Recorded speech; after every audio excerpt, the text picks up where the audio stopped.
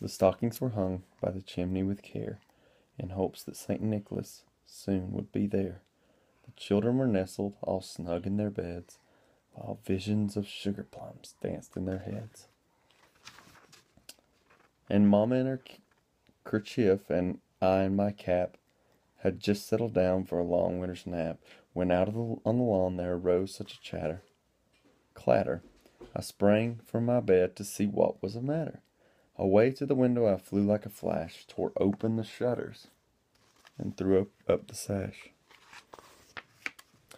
More rapid than eagles his courses they came, and he whistled and shouted and called them by name.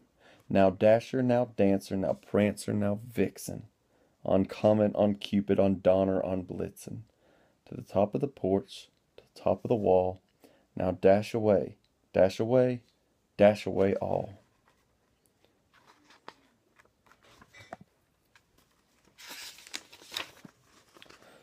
As dry leaves that before the wind hurricane fly, when they met with an obstacle, mount to the sky, so up to the housetop the courses they flew, with a sleigh full of toys and St. Nicholas too.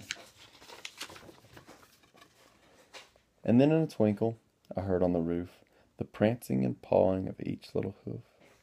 As I drew in my head and was turning around, down the chimney St. Nicholas came with a bound. He was dressed in all fur from his head to his foot, and all his clothes were all tarnished with ashes and soot. A bundle of toys he had flung on his back, and he looked like a peddler just opening his pack. His eyes, how they twinkled, his dimples, how merry. His cheeks were like roses, his nose like a cherry. His droll little mouth was drawn up like a bow, and the beard on his chin was as white as snow. The stump of his pipe he held tight in his teeth, and the smoke it encircled his head like a wreath. He had a broad face and a little round belly that shook when he laughed like a bowl full of jelly. He was chubby and plump and right jolly old elf, and I laughed when I saw him in spite of myself. A wink of his eye and a twist of his head soon gave me to know I had nothing to dread.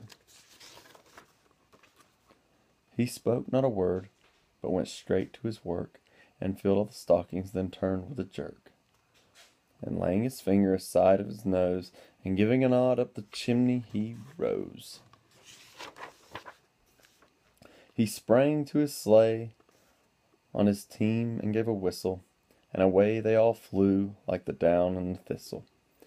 But I heard him exclaim, as he drove out of sight, "Happy Christmas to all, and to all a good night."